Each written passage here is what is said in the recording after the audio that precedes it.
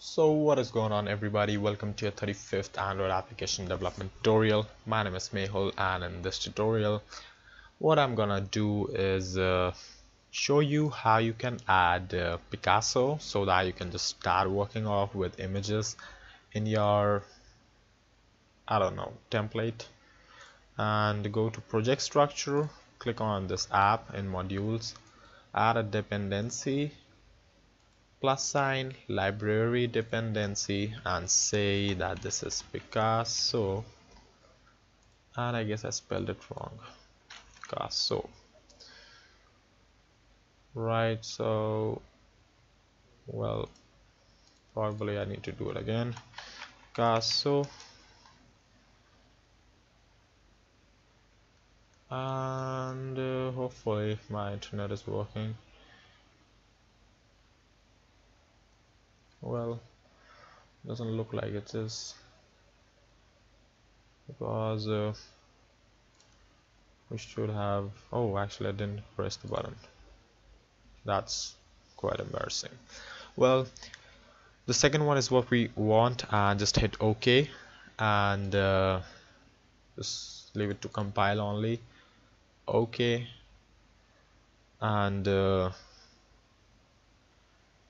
it would just set it up, so it's downloading, and you can see pretty much we are done, right? So if you just go to your build.gradle file as well, you'll see that this little thing is added up, and you're all good to rock and roll. So what we need to do now is right here, not right here actually, right here we need to say Picasso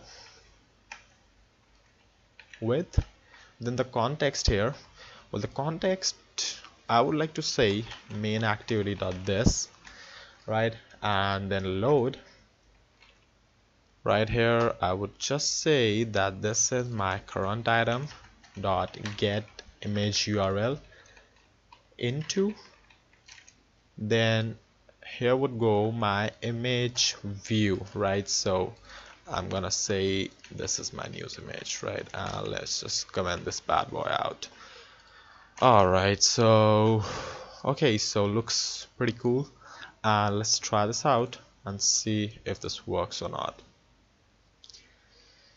So okay, so it doesn't look like it worked, or maybe restarted the current activity but didn't do pretty much anything. So again, looks like that sort of bug, which I kinda hated and still hate, I guess. And I guess we need to build it right from the scratch. So let me just build it again.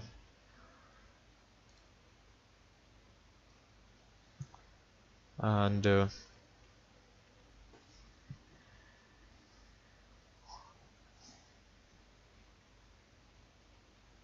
okay, pretty cool. Now you can see that we are getting so sort of sweet images loaded right into our image view, and it looks so cool, right?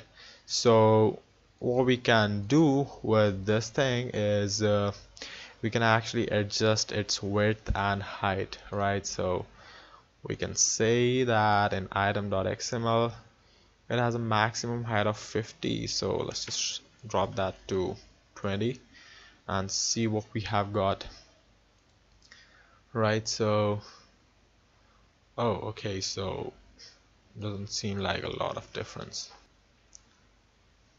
Well, what if I guess I change it to like 20 dps? Well, in that case it shrinks as well, and with 50 dps it comes back to its original. And why the heck is that happening? Um, oh, I know that. Well, that is because we have not set the view bounds. So you need to set the view bounds in order for these two to work together, right? So yeah, now you can see that it pretty much scales down to 20 dBs, just like we wanted it to.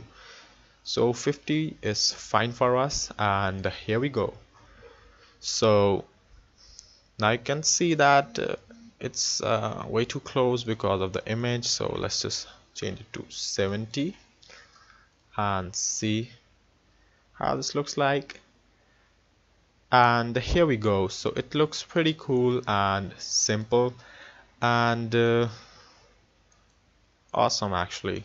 So you can just increase it a little bit if you want to, but I guess this much is fine. So yeah, that's pretty cool, and actually you have developed your first app, so users can just come across and just, well, we don't have any click event. Well, we do have one, but that's useless as anything could be.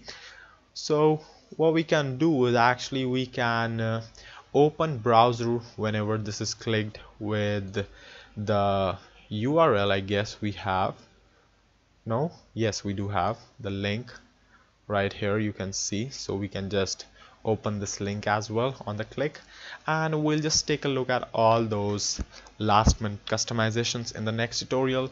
And if you like this one, then don't forget to subscribe, and thank you for watching.